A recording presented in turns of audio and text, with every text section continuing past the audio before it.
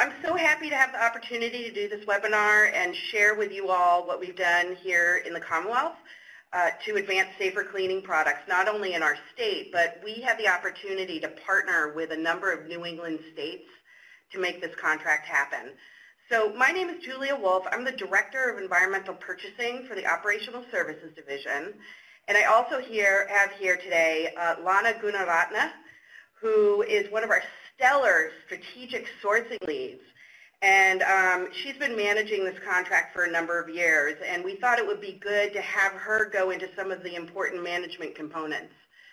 So at the Operational Services Division, we do a number of things. We set up statewide contracts for goods and services, which in the Commonwealth, executive agencies are required to use, and other agencies, authorities, public educational institutions, municipalities, and some nonprofits are encouraged to use. We have about 120 statewide contracts and approximately, say, $1.4 billion and growing in purchases go through these contracts every year. So here is our agenda. Sorry, let me just, is this not working? There we go. Sorry, there we go. Here's our agenda today. I'm going to review our Environmentally Preferable Products Procurement Program, or known as the EPP program, in addition to our Executive Order 515, which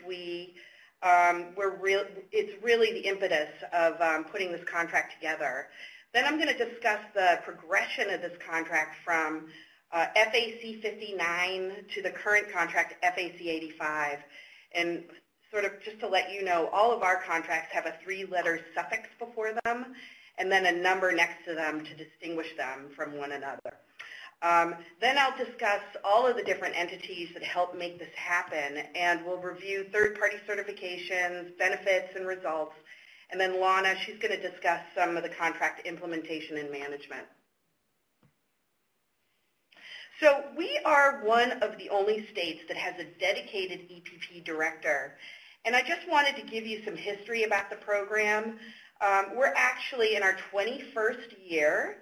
We started in the early 90s when the Department of Environmental Protection had a dedicated fund from unclaimed bottle deposits called the Clean Environment Fund. And because their mission was to develop programs and policies to divert waste from disposal to recycling, they wanted to make sure that the Commonwealth was, quote unquote, closing the loop, or as well. So now that's really called contributing to the circular economy. So they funded a position at OSD for a few years to advance the purchase of products with recycled content. It was very successful, and OSD eventually incorporated the position into their program. So if we fast forward to 2009, the governor at the time signed Executive Order 515, known as Advancing an Environmental Purchasing Policy, which we're still using today. And this policy directs all executive departments to procure EPPs whenever they're readily available, perform to satisfactory standards, and represent the best value to the Commonwealth.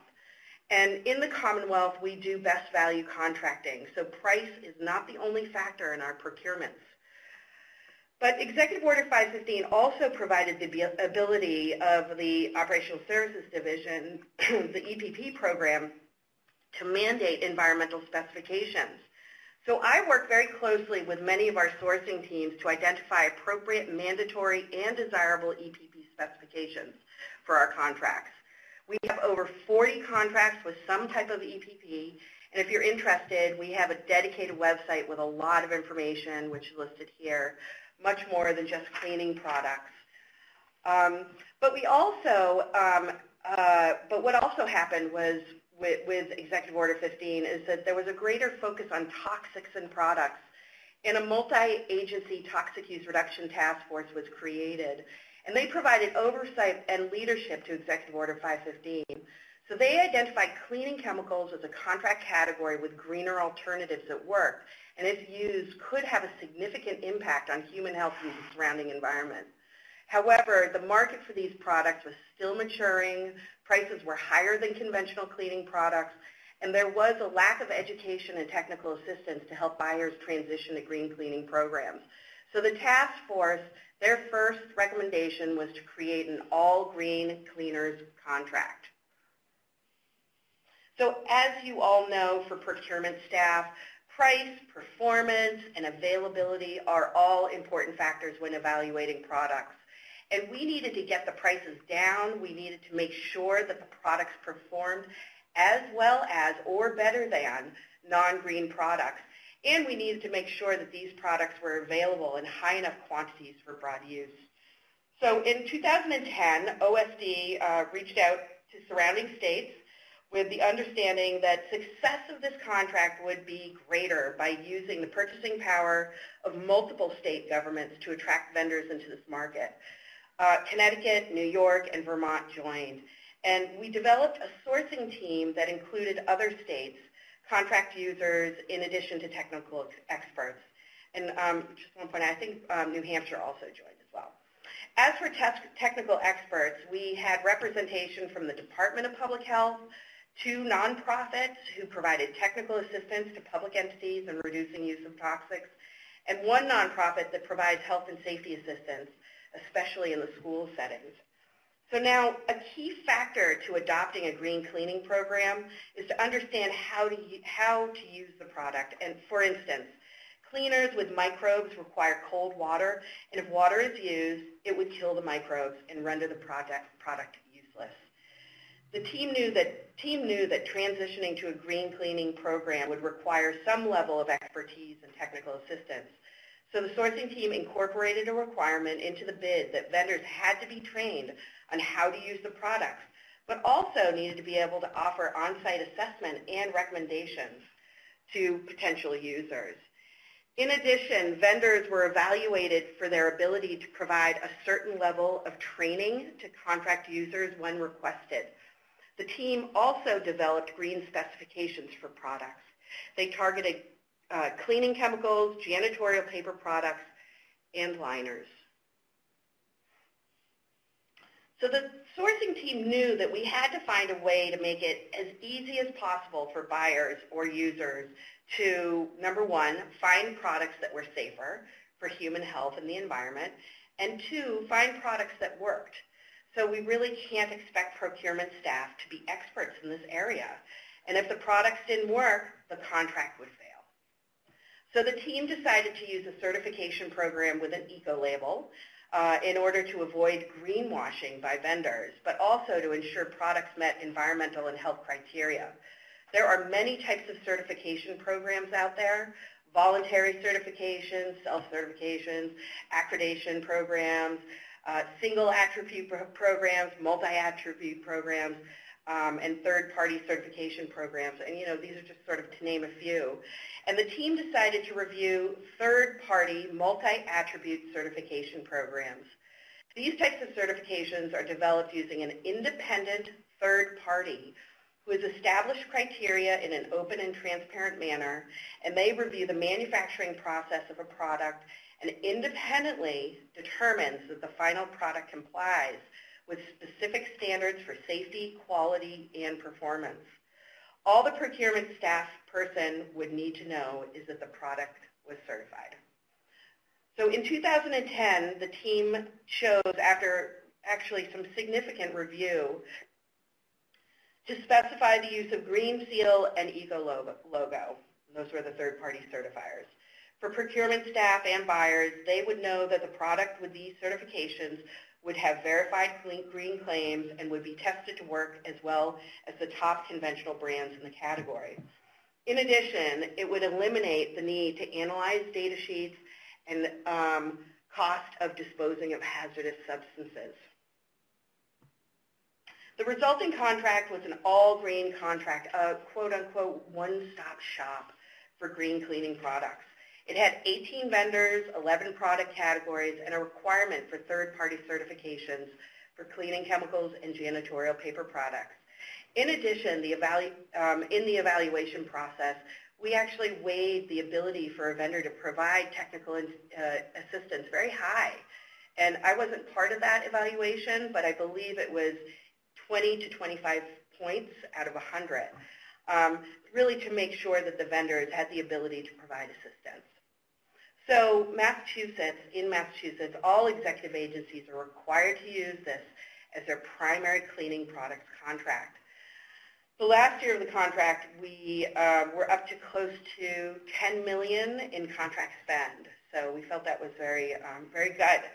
So now, during the life of the contract, we actually did a few other things that added value. This is for FAC85. First, there were no third-party certifications for sanitizers and disinfectants. Sanitizers and disinfectants are pesticides, and they're hazardous chemicals and should be used with caution. As pesticides, they're regulated by EPA and cannot be labeled green. So sanitizers and disinfectants should only be used in certain circumstances where required by regulation and where deemed essential. The Commonwealth Toxics Reduction Task Force went through a process and identified criteria for safer sanitizers and disinfectants and worked with vendors to remove products that did not meet the criteria. Products with chlorine bleach, phenols, quaternary ammonium compounds in excess of 2%, antimicrobial soaps, and other biocides were not permitted. If any of you would like additional information on this, please contact me separately, and this could really be a whole webinar in itself. We also developed what we called an approved products list, and I must give the City of San Francisco the credit here for doing such a list. We took all of the products, listed them by vendor, category, price, and other pertinent information, and put them into a searchable Excel file. This list allows buyers to search for and compare products and pricing from different vendors. In addition, we required cleaning contractors on another one of our statewide contracts, FAC81, which was for environmentally preferable janitorial services. We required them to only use products that either met the specifications or were listed on the approved products list. So lastly, we worked with the Office of Technical Assistance and Technology and the Toxic Use Reduction Institute's Green Cleaning Lab to develop and put on a series of workshops for state agencies on transitioning to a green cleaning program. These trainings reviewed the science, the environmental and health case, introduced the contract, and it often had vendors with products to show participants.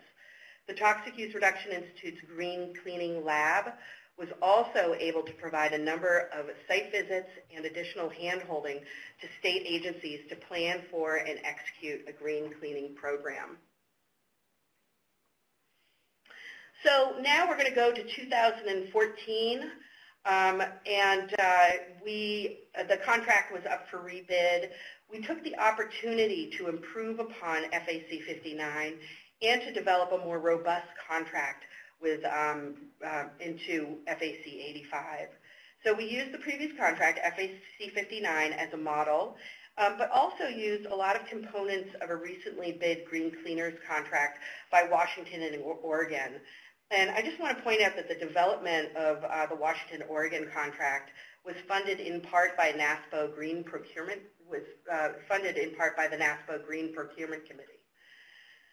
So we developed a 19-person sourcing team, which is a very large sourcing team, and I'm showing you here the breakdown of the team and who they represent, because I think it's important to understand that we have a number of states represented, Massachusetts agency buyers, a municipality, a number of technical experts, and this is really key for this type of contract whose goal it was to source environmentally preferable products.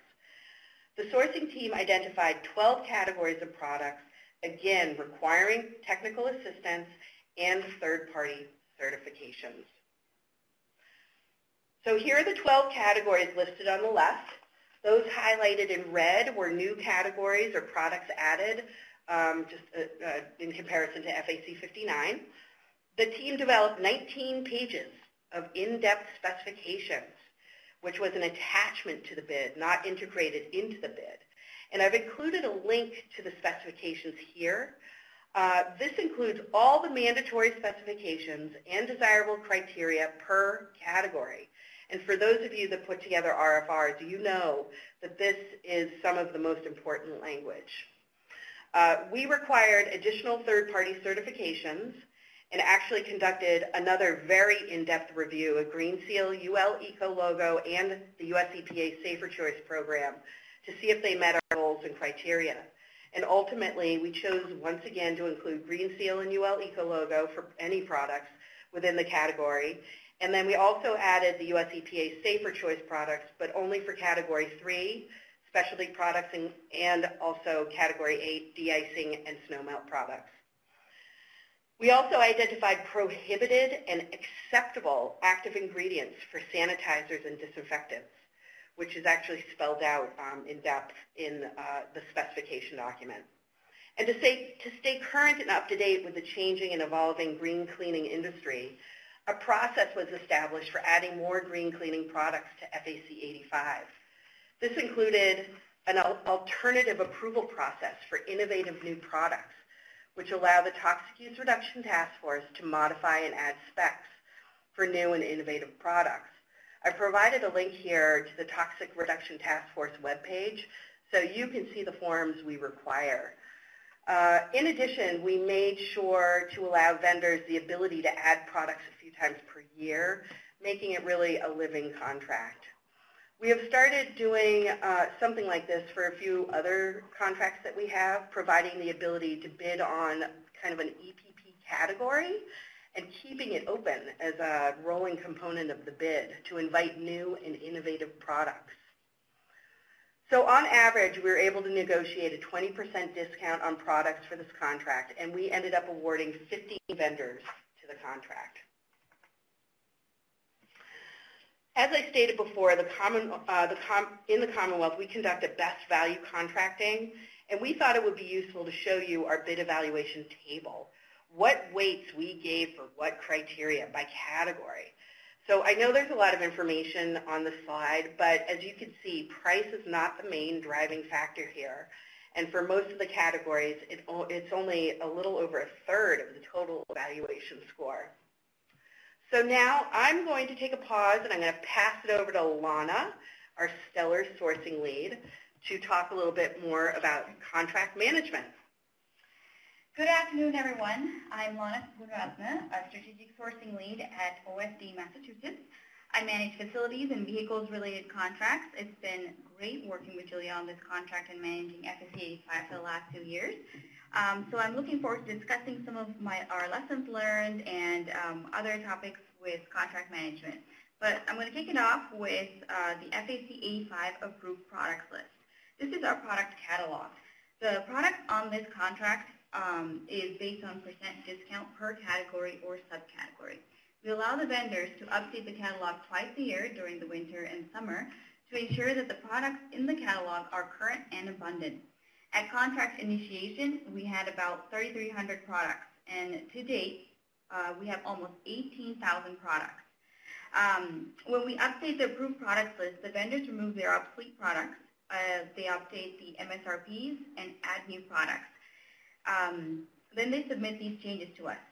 We then update the changes and verify that the proposed new products meet the required specifications by checking the respective third-party certifier website listed in the FAC85 mandatory criteria document.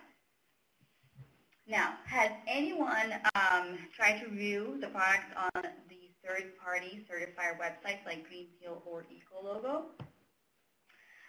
So I sure do, and I do it at least twice a year, and this part takes the longest. This is a tedious task because it is a manual process on their website to search and verify the certifications. We first filter for the certifications, the manufacturers, and then we search through the product names to find the product that the vendor submitted to us. For example, you can see the table at the top with the green heading. This is a screenshot of a product listed on FAC85 approved product list. To find the product in the Green Seal website, see the box number 1, where you need to first enter the standard, then the manufacturer, which displays the search result, and at which point see box number 2. We will look through the product names to find the item. We require vendors to title their product names on the FAC85 approved products list, just as it appears on the certifier's website, to make sure that we have the correct product. Sometimes a product will be certified for the lavender scent, but maybe not the citrus. So we really have them drill down to the product's exact description. So there's room for improvement on the certifier's website and how they list their products. Ideally, we would be able to download an Excel document with the products used and then be able to do a lookup against the vendor product SKUs. And I want to make a note about the SKU numbers. We request manufacturer SKU numbers in our approved products list instead of the vendor SKUs because eventually we hope to use that number to check for the third-party certifications. Once we verify that the products meet the appropriate certifications per the FAC85 product specifications, we allow the additions. If there are any products that do not match the website or criteria, we send the catalog items back to the vendor for update. We typically give them a couple of attempts to accurately update the products. Thus, the products on the FAC85 approved product list have been vetted and meet the contract specifications. Okay, so a little bit about the vendors and buyers. Sometimes the vendors check their competitors' offerings and report back to us if there are questionable products, so we find this very useful and kind of a checks and balance. So there are 15 vendors on this contract. They are mostly New England-based small-sized to mid-sized companies.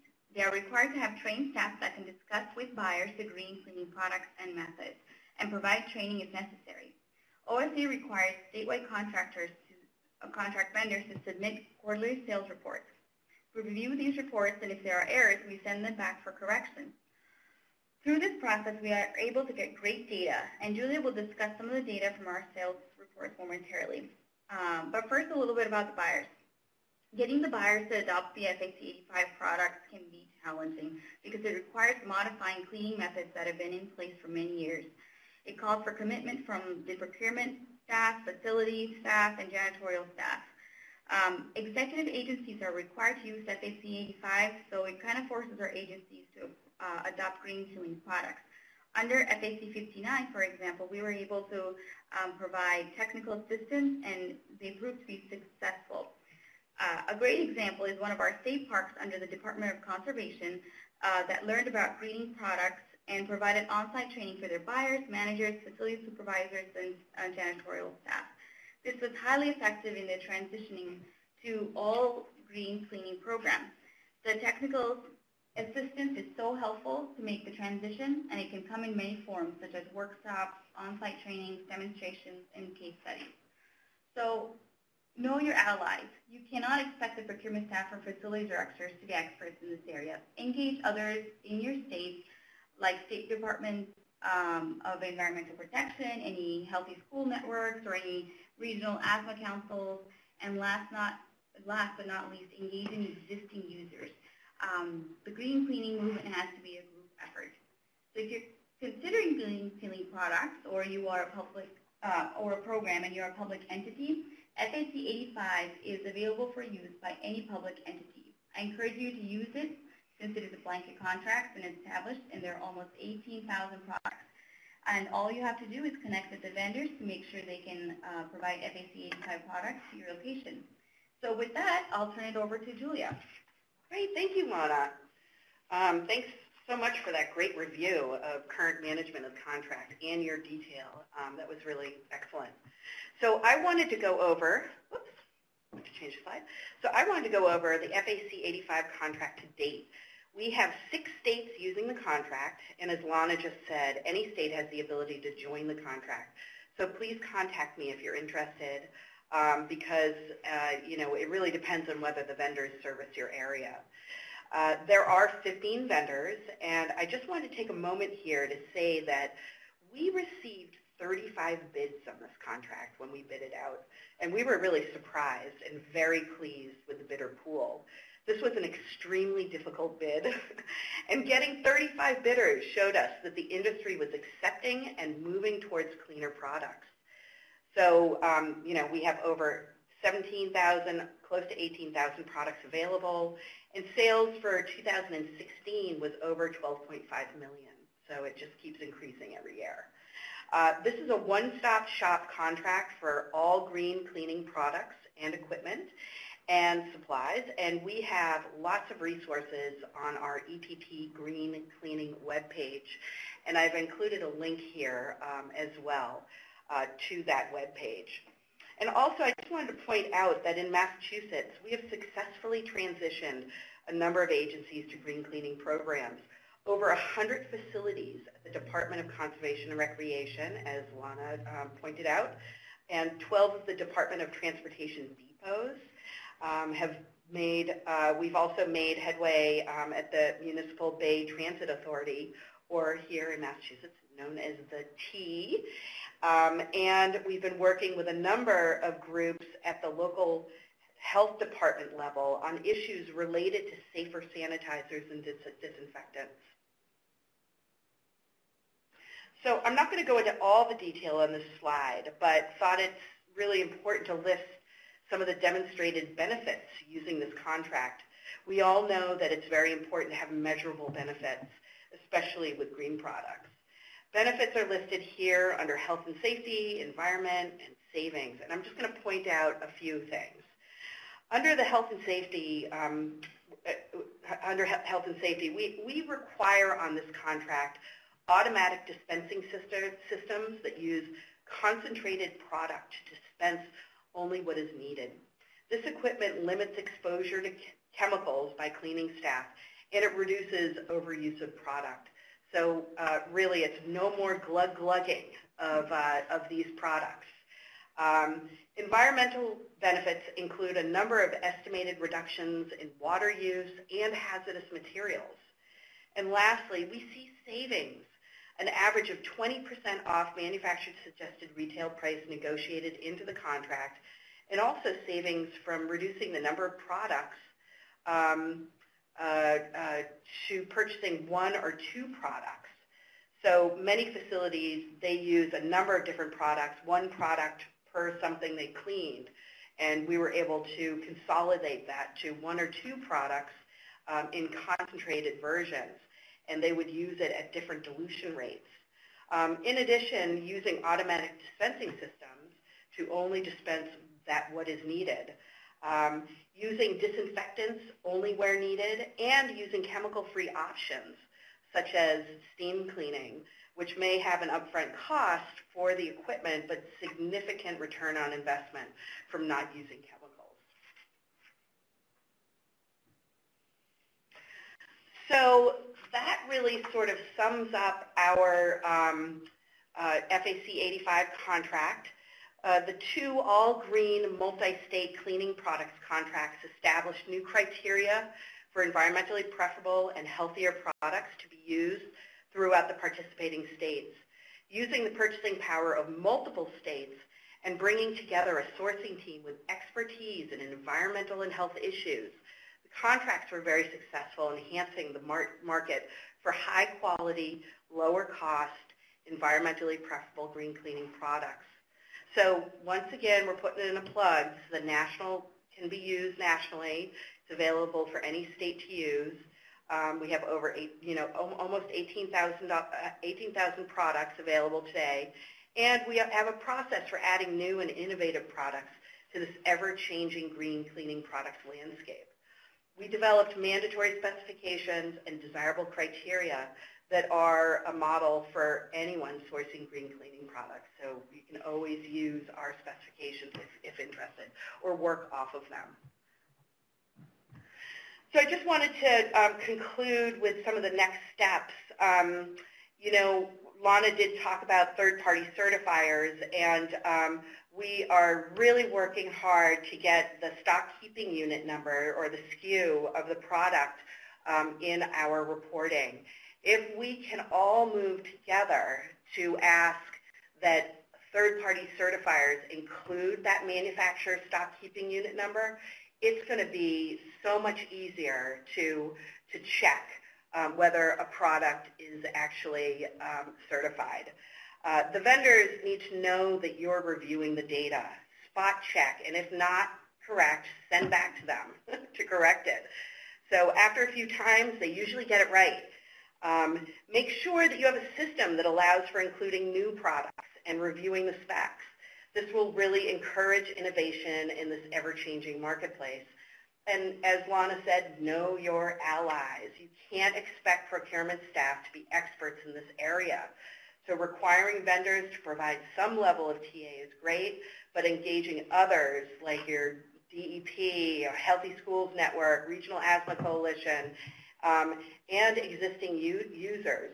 If you can write up a case study and share it with other state users, they're really going to be your best marketing, is going to be from the folks that are already using it. So thank you very much for your time and your interest in this contract. And if you would like to get in touch with either Lana or myself, our contact information is listed here. And so Jordan, I guess we'll open up the floor for questions if anybody has any. And yes. Yeah, we'll go ahead and do that. So if anybody has any questions, just a reminder, you can unmute your phone by dialing *6, and you can ask it through the phone, or you can type questions into the chat box, and I'll ask them as well.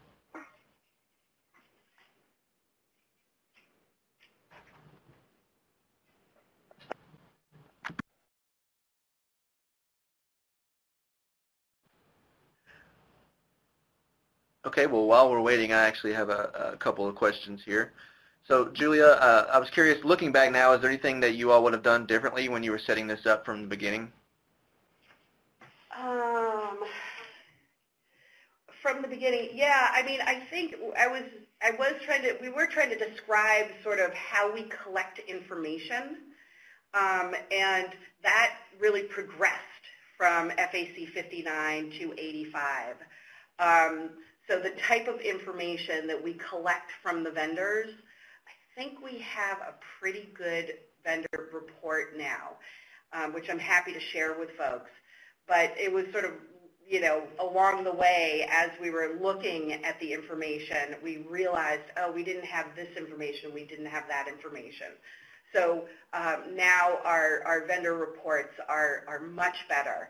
And I think, as Lana said, just going back and, sending back that vendor report. When we don't get the information that we need, you send it back and you make them do it again because they hate it. They hate it when you do that, but they will make it better.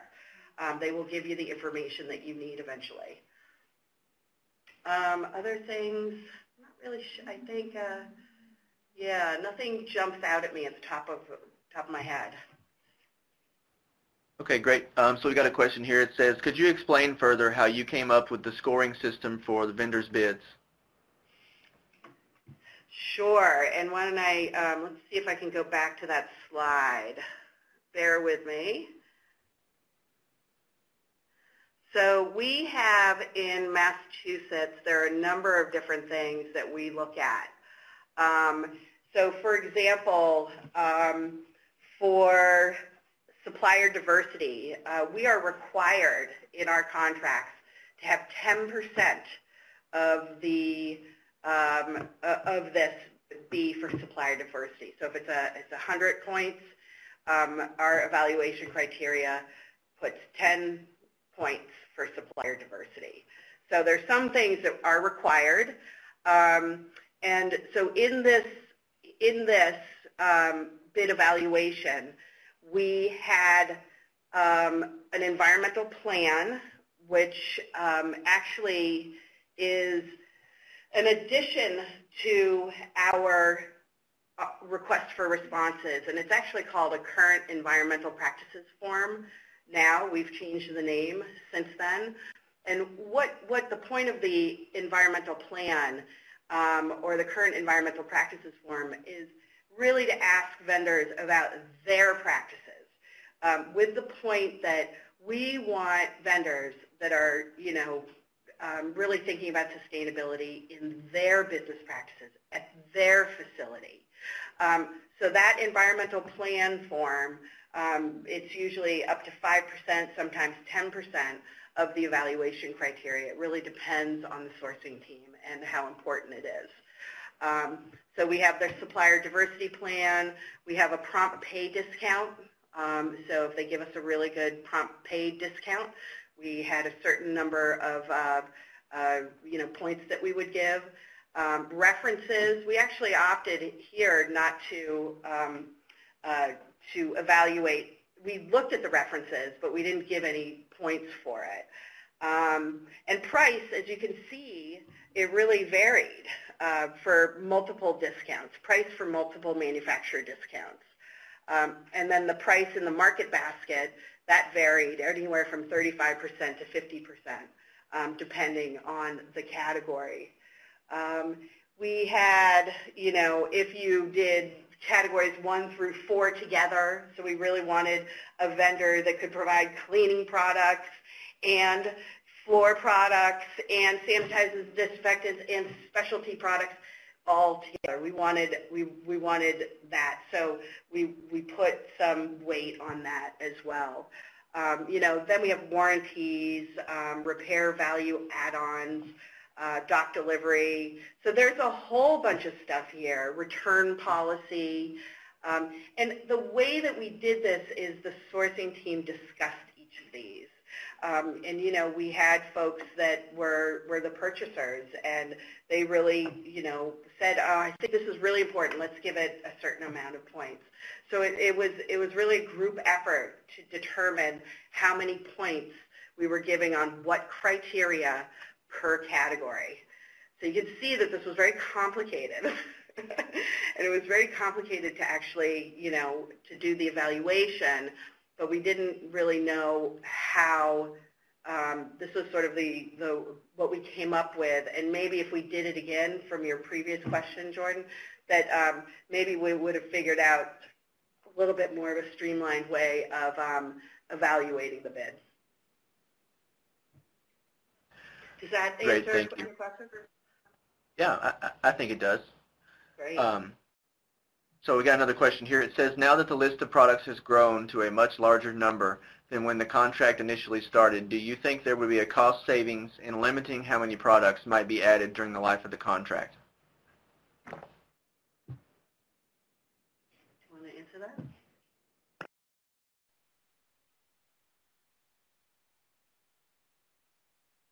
Sorry, we were just discussing amongst ourselves for a minute. There may be. I mean, I think the variety is really important. I'm noticing that folks are more willing to look through the products and when there's more options. But as far as cost savings from a volume of products, I mean, I'm not sure how that would equate. Yeah, and I think, going forward, when we developed our market basket for this contract, and for those of you that work with the market baskets, and I'll just describe what that is just in case you don't, because some procurement folks don't. The market basket, you attempt to get the highest purchased items and get the best, give us your best price for the products that are in the sort of market basket. Typically in market baskets, you're not going to see a whole lot of green products. And that's actually one huge recommendation to all, states is to, if you are doing market baskets, make sure that you're getting some green products. Throw green products in there, even if they don't make it to that market basket. At least you're going to drive down the cost for that green product. So make sure your market basket has equivalent green products in there to the conventional ones. But, when we rebid this, that may be a strategy to identify what has been purchased and how can we even get that cost down more for certain products. And, we have 18,000 products, and maybe their, stuff isn't used, and we can kind of throw it back to the vendors, like, do you really need this on contract? But we have, the vendors really pushed to put a lot of products on there, and we really wanted to get as many products so there's enough variety on there, because this is equipment, it's cleaning products, equipment, and supplies. So it really covers a lot of things. I mean, there are hundreds of vacuums on there. There are hundreds of mats, and we just didn't feel that we could limit that for it being the first, being the first, but I think in the future that will definitely be a question that comes up in a rebid. All right, thank you. So another question here says, do the states have other contracts that offer cleaning supplies? And if yes, how do you encourage agencies to use the green contract? Good question. So so bleach is a huge issue, and we have not been able to take bleach off of our other contracts. We are working right now very closely, as I said, with the Department of Public Health to try and identify, right now when a local Board of Health inspector goes to a facility, they are usually using a chlorine test strip to test for disinfection. And we are really trying to get these local boards of health to accept alternative test strips, because really they just need to test that the EPA, registered pesticide or product has been used, and that's how they test for disinfection. We just haven't been able to get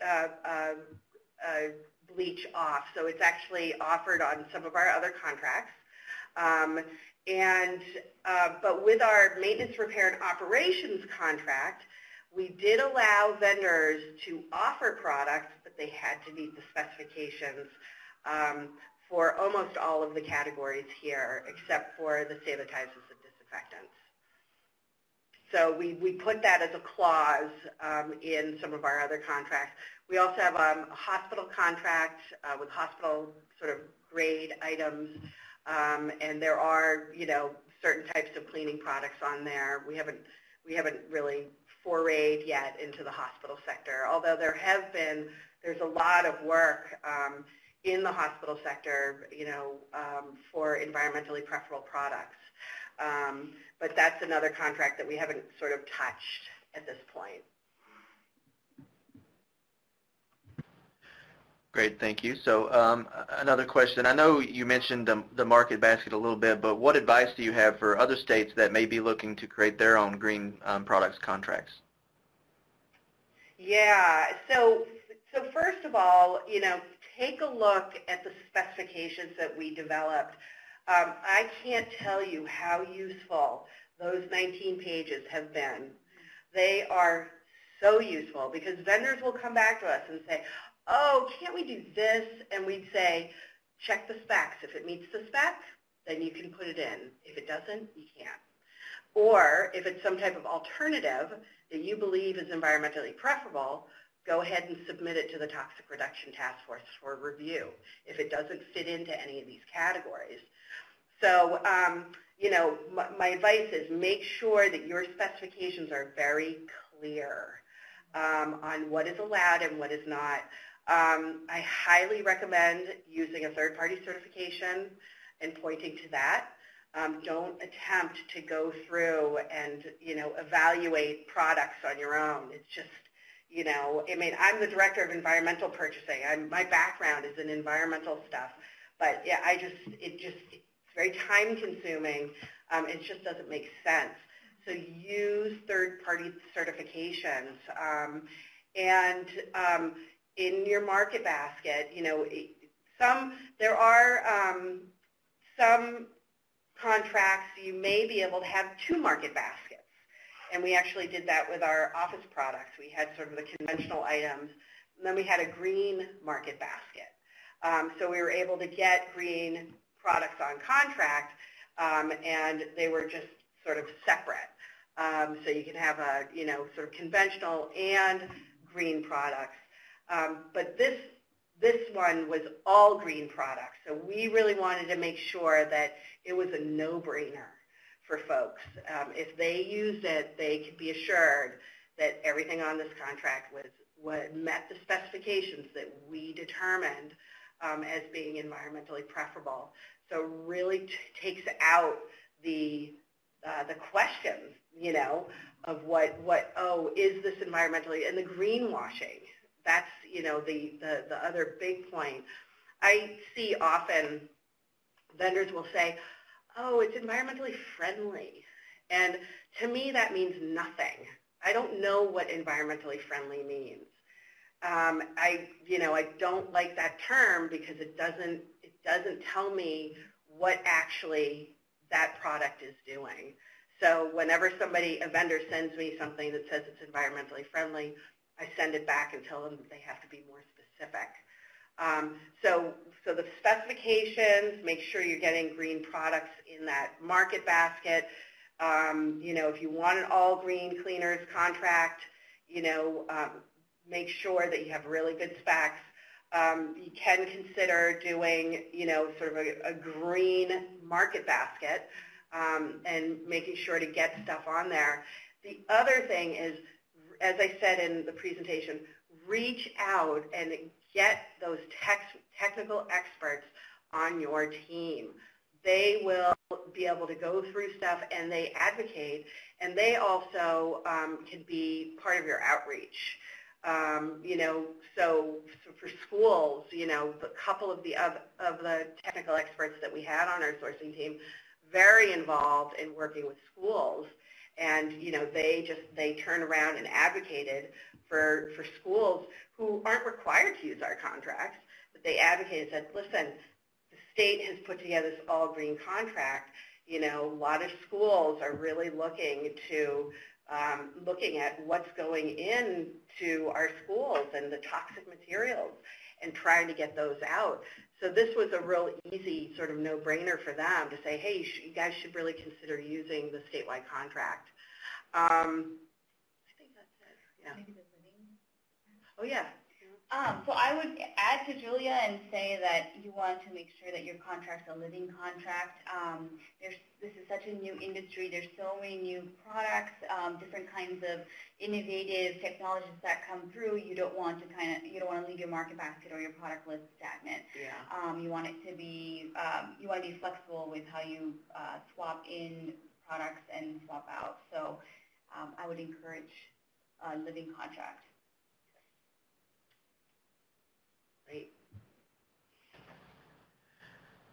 Great, thank you both. So is there a link to your specs in the PowerPoint, or could we get a copy of those? Yes, there is a link in the PowerPoint. Also, if you just go to mass.gov /EPP, right on the front page, and actually I'm going to just show this to you because I think I listed it here. Hold on a second. Yeah, I'll show you there we go. Hold on a second.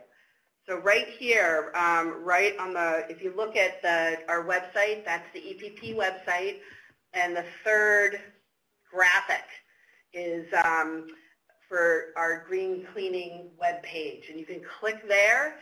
There's a whole bunch of resources, and there's actually a link to our specific mandatory specifications and desirable criteria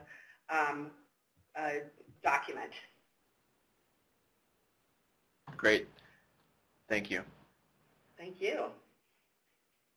Appreciate your willingness to share all that information. I know a lot of people will find that helpful. Great. So another question that I had is how do you think this project addressed the innovation criteria for the Cronin Awards, and how did that play into winning the Bronze Award last year?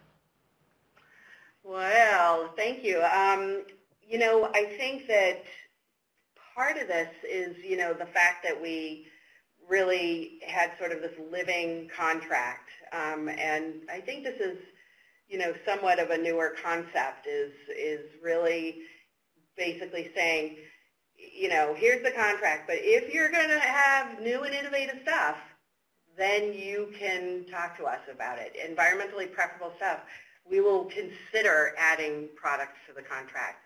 So that's, I think, very different than many contracts. So that's one real innovative piece here. I think, too, when we did FAC85, we were the first that did the all green cleaners contract. That was really the first time that only all green cleaners contract was put together.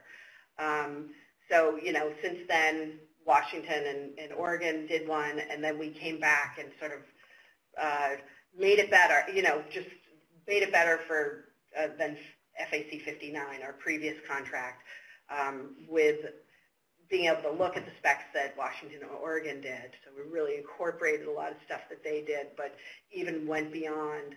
Let's see, I think the approved products list, even though we didn't, that wasn't our idea, that was, something that here, and I think with many states, is sort of new and innovative, putting together some type of approved products list and expanding it to other contracts, that if you want to use cleaning products, you got to meet the, you have to meet the approved products list, or the specifications that we have, and making our janitorial contract, so our service contract, and making them comply with the approved products list as well.